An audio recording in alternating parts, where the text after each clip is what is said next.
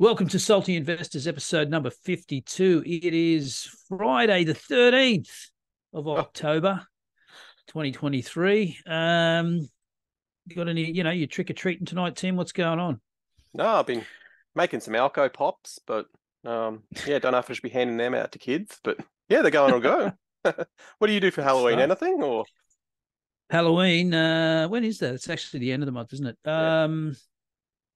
I don't do anything. No, I haven't done anything for years. When I used to work at a university, we used to have a Halloween party thing and everybody would dress up. But yeah, I haven't done anything like that for a long time.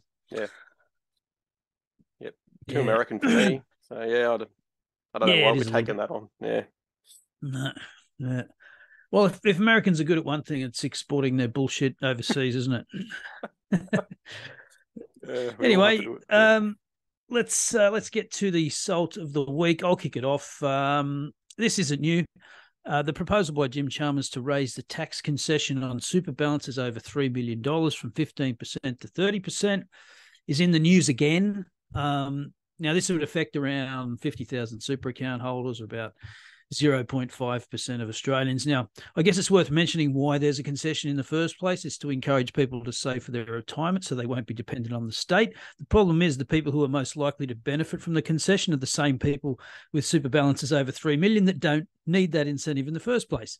And the people who could benefit from such a concession don't have the excess income to take advantage of, which for me is just another argument in favour of scrapping the compulsory nature of superannuation. What do you think, Tim? Oh, they're looking for everywhere for money. It's just Yeah. never ending this thing. I don't know.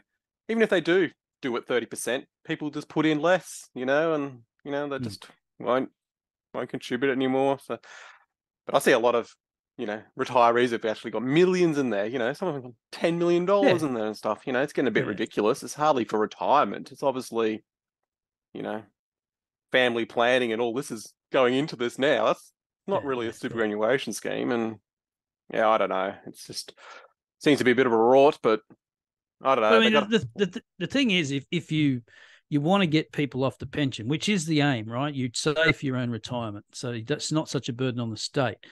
But it's the people in low incomes that are the ones you want to encourage to get off that. But they're the ones who can't take advantage of these things. So the incentive structure is all wrong, really, isn't it? I mm, mean, yeah, it's just all backwards, and we end up spending.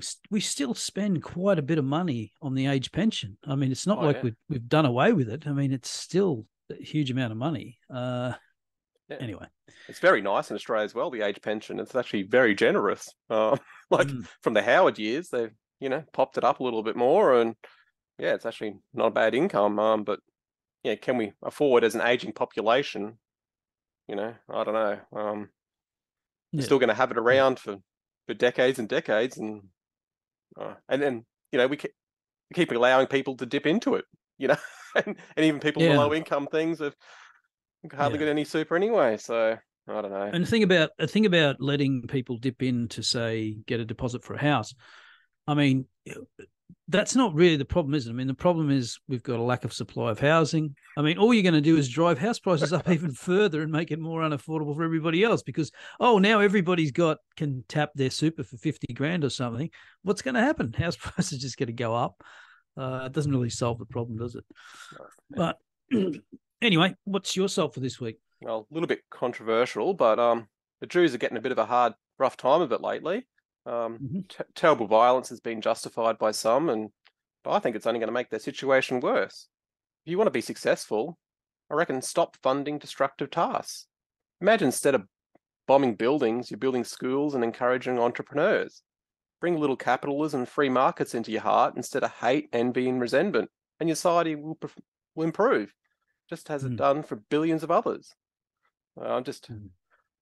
I know that's a bit controversial, but it just doesn't Shouldn't seem like be. an endless cycle of you know hate and envy and greed. And Well, and that's the thing. I mean, and the people that are saying, well, on the one hand, on the other hand, there's no moral equivalence here.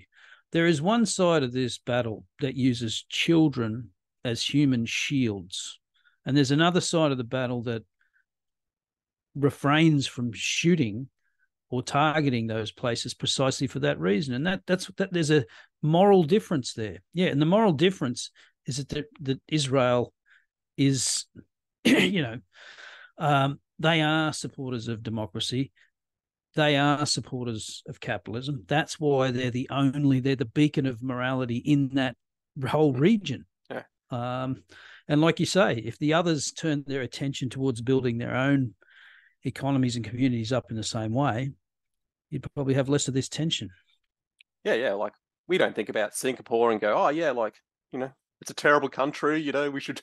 They've only got a couple of million people as well. But yeah, they're adding to society, adding to the world. There's all relationships we've got with Singapore.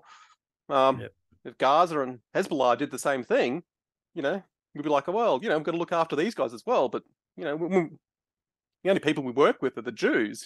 So, and they're the only ones that like providing to the world and doing stuff. So I don't know. I just hope they can get out of the cycle of oh, these people over the fence, I don't like them, and I feel like I've been wronged. Well, I understand. I've got a bit of compassion for them. It's just that's just not going to help you long term. I just don't know. I just don't know how you resolve something that's fundamentally about religion. Because if this were just a territorial dispute over land, had nothing to do with religion, I think it would have been solved decades ago, right? But this is like a civilizational battle, to the end. I just don't know. All over, pretend gods that don't exist, in my opinion. Yeah. I thought I said something controversial. Yeah. I know. It's just desert. A lot of it, I know. Just a bit heartbreaking, and then the rest of the world gets dragged into this, obviously, and. But the other part of this is that you have people openly saying things in front of the Sydney Opera House like "gash the Jews," and you have the left in Australia that, in most of the Western world, is running around yelling "fascist" at everybody, and they can't actually label fascists who are literally standing in front of the Sydney Opera House yelling "gas the Jews," and they can't even bring themselves to call those people fascists. Yeah. It's a stunning, yeah, I'm seeing the state of moral gymnastics. All the stop war signs are coming out, and like a couple of months ago, you guys were all for Ukraine, and let's bomb. The hypocrisy just drives me insane. I just can't handle it. But I suppose that's what we live in. But Yep. Anyway, let's move on to. Well, I don't know if it's that much more positive. Let's have a look at just some interesting charts this week. This is not news that a lot of the Russell 2000 don't make any money. But you see that the peaks in that tend to coincide with basically end of cycles, right? When the Russell 2000, the percentage of Russell 2000 stocks, the non-earners, reaches a peak, that's when you've hit a peak in the cycle. It's pretty clear there, 90, 2000, 2009. So this one looks pretty prolonged. It's sort of, have a look at it. It's not just a straight up, straight down. It is more like, I still think if we're going to do historical analogs, which is always dangerous with financial markets, probably 2000 is the one you look at. That took quite a long time to unwind. This one looks like it's kind of the same, but hey, if they turn the printer back on, off we go again. That's right. Yeah, I don't know. Just never ending that stuff, is it? How many of these charts have we seen over the last 6 months? Well, I mean, look at 2009. It just sort of collapsed, didn't it? After 2009, because that idea that you just don't worry about profits because we could push that off. Oh, look at the revenue. We're growing revenues 20% a year. Don't look at profits. And I thought that would have happened it would have happened last year, but it hasn't. That mentality's still hanging in there, isn't it? Which is strange. Again, historical analogs. So what you're looking at here on the left-hand side, they're just drawing analogies to 1987 because you've had that you've had that spike in yields, which has reversed in the last couple of days a little bit. Yeah. I think the entire move of October had been reversed in a day or something. But it is an interesting analog. I'm not predicting a 23% crash in one day, and I think the what are they? They halt the market anyway once it's down 10%. It's all artificially controlled now. Oh, you only let have 15% crash in a day now. Which is bullshit. Like, just let it go.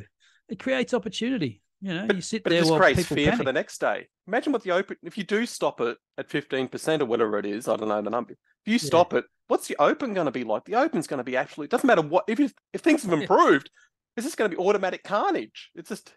I don't see why they have to interfere with it. Just let it go. I don't care for, I mean, it's those cases where, you've got a stock that's $1 and people start panic selling and you throw in a bid for 20 cents and you might pick it up. That's good. That's a good thing. Yeah. You've been waiting around for 5 years and then all of a sudden you one chance in 5 years, that's it. I think I told the story before. In 2008, I put in a bid for this stock, well below where the market was, because there were no bids. There was only sellers. And CommBank told me that I wasn't allowed to put the bid in because it was too far away from the market price. Like, fuck off. No such thing as a free market, Tim. No. I like to control it. But yeah, no. Do you remember 1987? Do you remember that day? I was 9. I can remember I was 13. I remember it on the news. That's about all. And I probably didn't understand it. No, I obviously didn't understand it. I just remember the panic. And, everything was engulfed. It was pretty bad. Trying to ask my old man what was going on. And, he can't really explain it to me, that in terms that I can understand, but. Well, back then, see, my parents didn't own any stocks. And, compulsory super wasn't across the board at all in 87. So my parents just sort of shrugged their shoulders, doesn't affect us, Yeah. I think it wasn't until they came out with those share packs, where they bundled up like CommBank and all that, BHP. That's when my parents started buying some shares. But yeah, it didn't really make news in our house, really.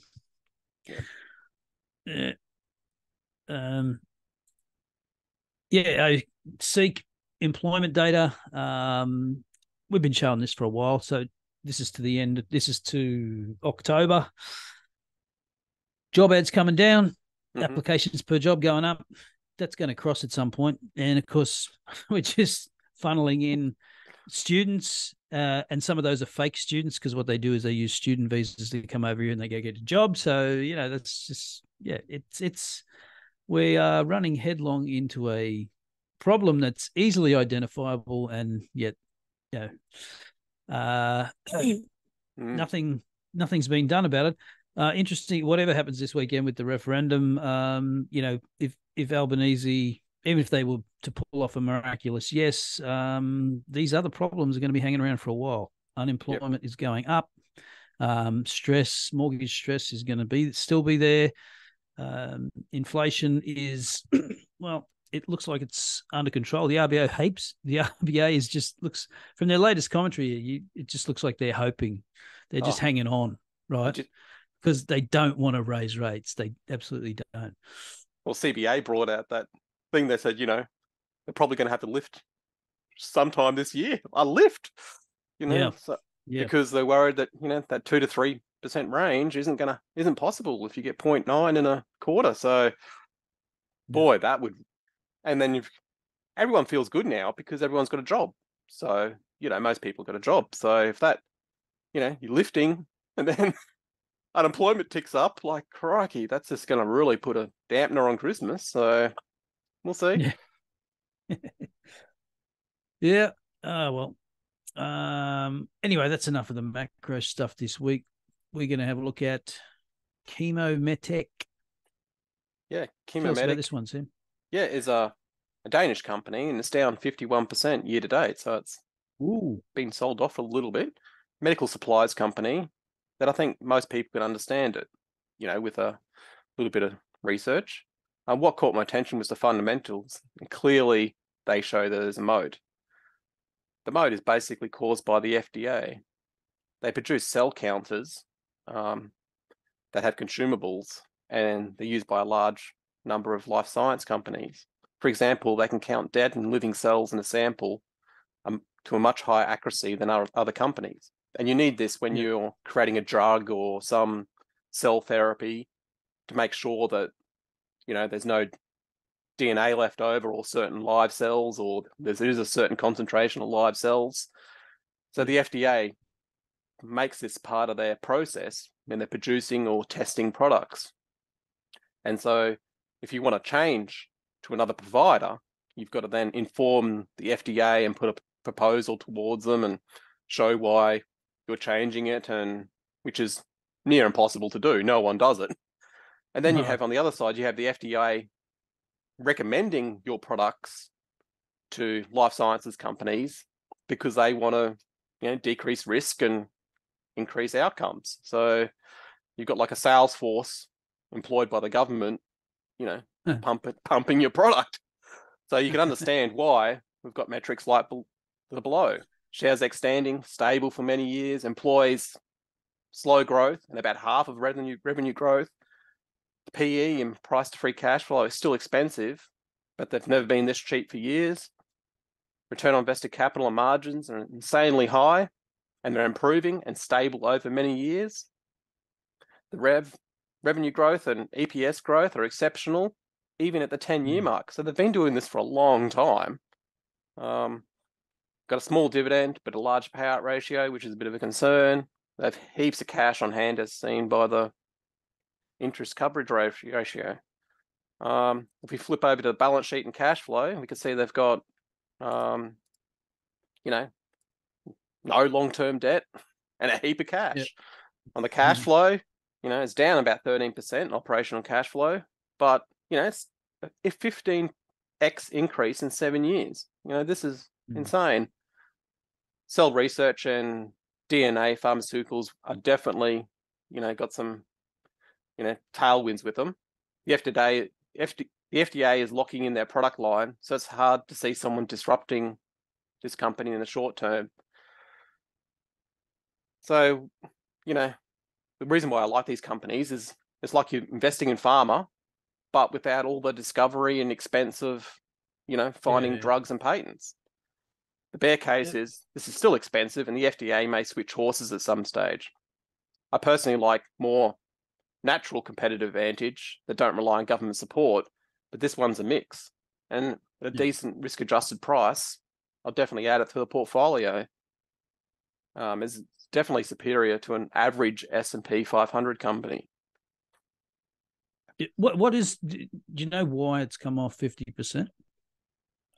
I'm not sure exactly. I think because of the free cash flow has gone down a little bit. So if you look at this operational free cash flow, you can see, in 2022 it was 176 million. Now it's gone down to 154. So did earnings go down in that year as well, in the year to June? I don't know. I didn't look at the earnings, but just look at cash flow. But yeah.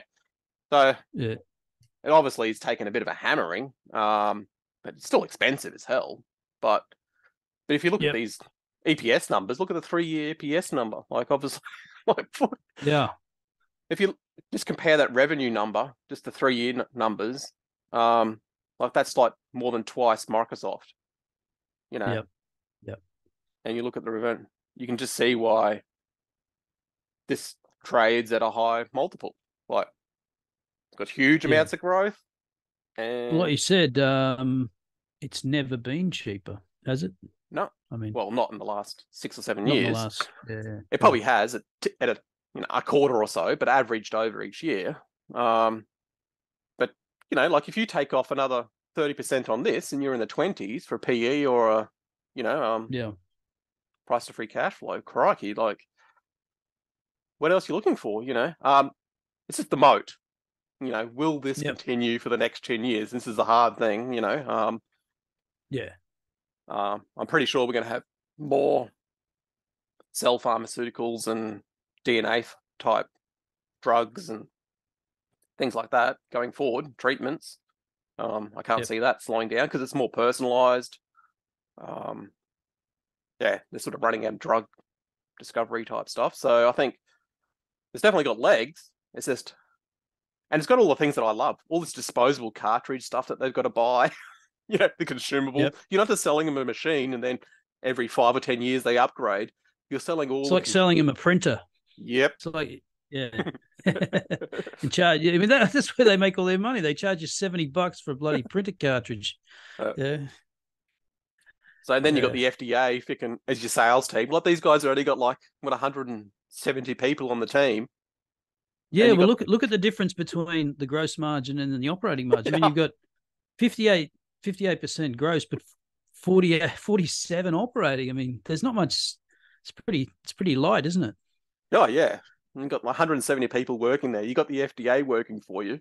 Yeah, it seems to be a pretty ideal setup, and obviously they'll just stick to their little area because, just as long as they don't do acquisitions and start, thinking they're big people and start buying up a whole heap of, doing all that sort of stuff. That's a risk as well.